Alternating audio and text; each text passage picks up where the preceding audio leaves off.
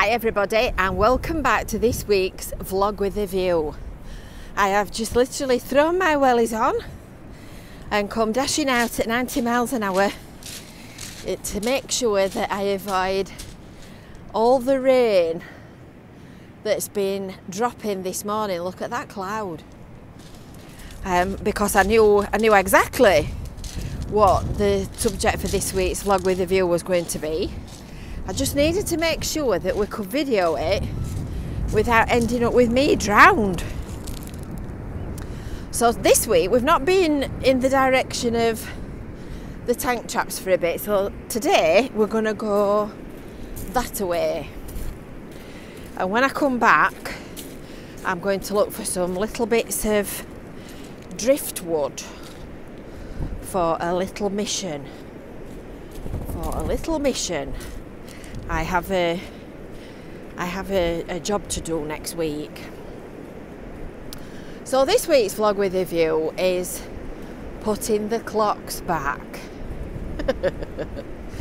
Because of course on Sunday we put the clocks back an hour. Now we've already had this conversation times many about how I can't understand my left from my right, and similars are the thing where I really struggle. So things like clocks going back and forward, left and right, stop and go, are the kind of things that puzzle me. So I always remember it with the mnemonic. Is it a mnemonic? Well, with the saying, spring forward, fall back. And that way I make sure that I'm actually turning the clock the right way around, because it wouldn't be unlike me at all to do it completely the other wrong way around. Just fastening my coat up. It's a bit more breezy than I perhaps thought it was. You can see the flag is not as bad as it was yesterday. Goodness me, it was windy. So we've been having a debate about putting the clocks back the other day. What do you think? What do you think to the whole putting the clocks back thing? Are you like we are in our house? Because we sort of, that's something to look forward to. We've been having a debate about it the other day and trying to work out whether or not it was this weekend or next weekend. And my mum said, it'll be next weekend because it's always the last Sunday in October. So of course next Sunday is the 1st of November. So I picked my phone up and I asked trusty old Google what Google thought. And Google thought it's this Sunday. So we all groaned and said, well, that's just adding insult to injury, because that's a week earlier than we thought. So this week, batten down your hatches, folks, because it's going to be dark earlier than you thought. And you look at this lovely, lovely beach. It's been really grey this morning. In fact, at one point, I looked out of the window and it was just all a constant, flat, even shade of grey. And it just looks so lovely when you're out and you can hear the seagulls yapping. Hello? Hello, doggy. Do you want me to throw it? Eh? Do you want me to throw it? No.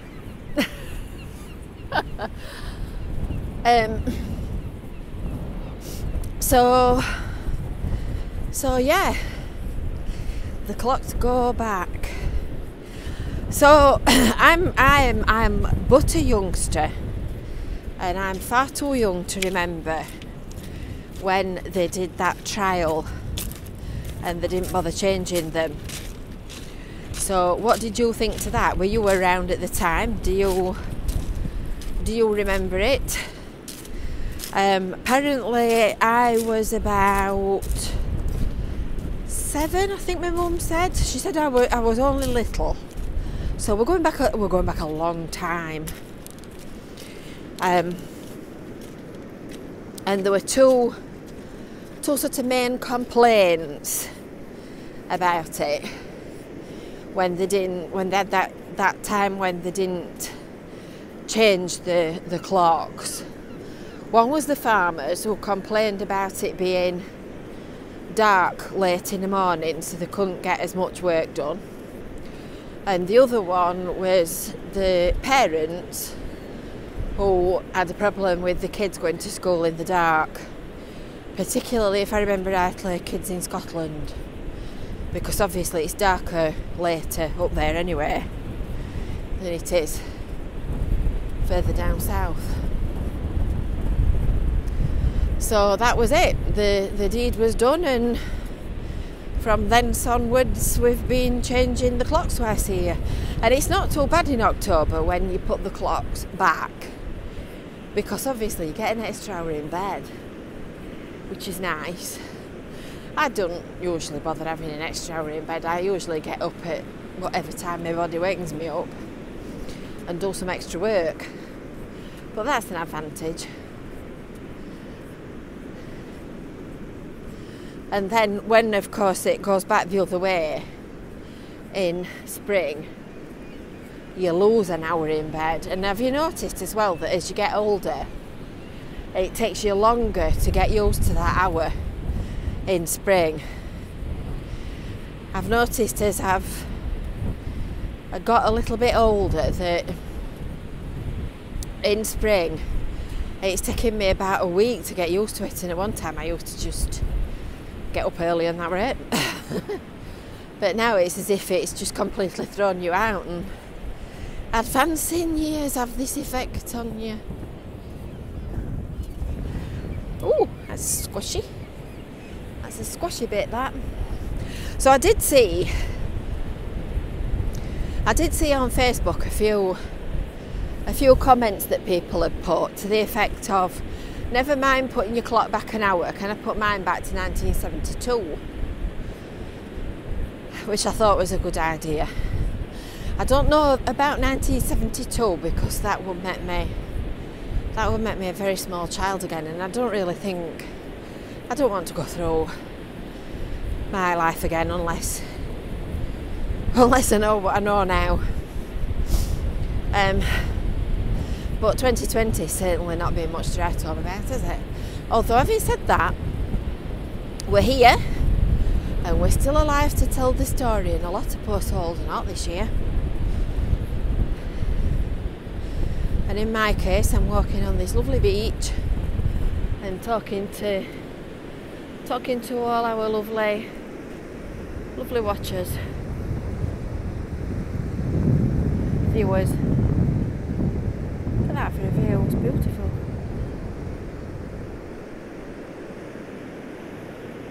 So where there's a break in the conversation, don't forget to subscribe if you've not already done so for the Visit Fylde Coast YouTube channel. There's lots more videos to come. We've got lots of ideas. We did some research last week and we've got lots of ideas for new videos to make.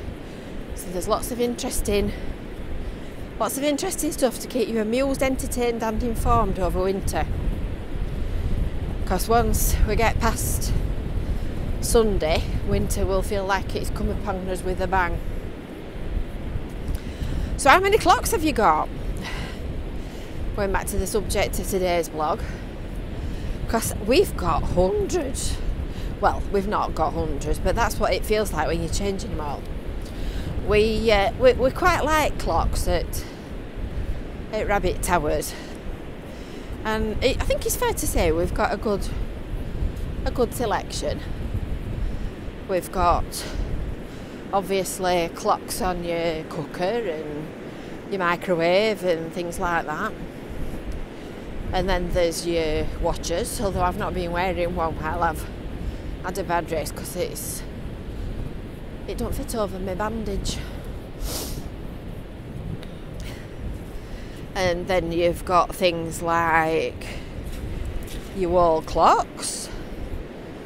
There's clocks on your mantelpiece and your cupboard in your living room.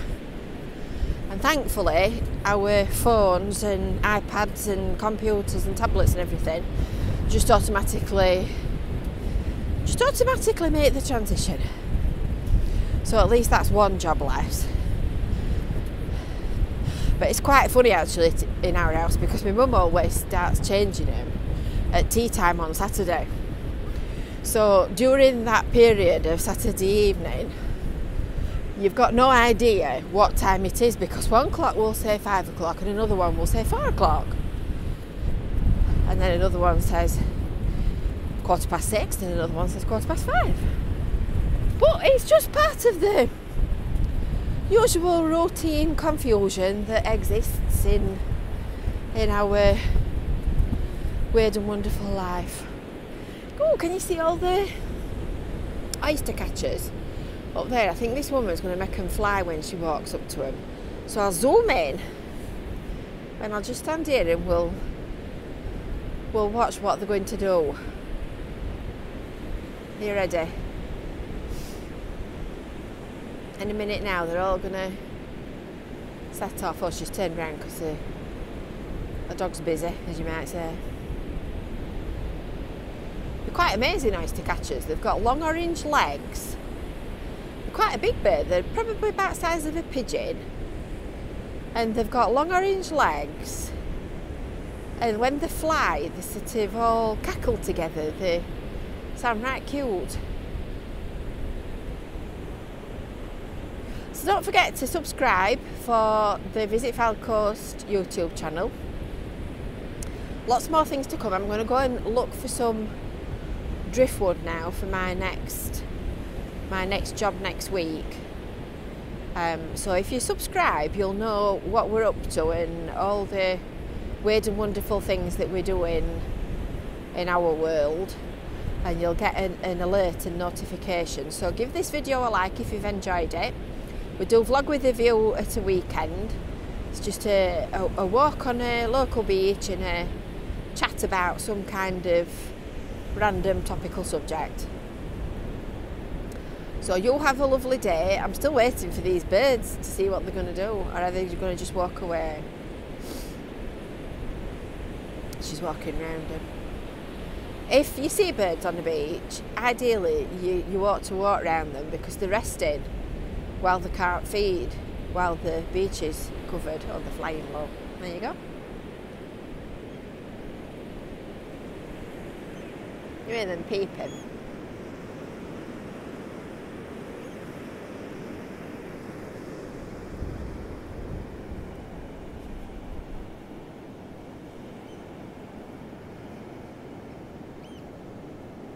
Got on the beach at Russell School.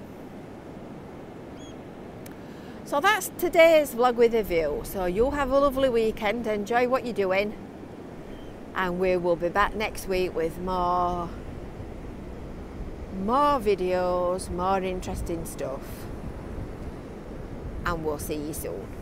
Bye for now.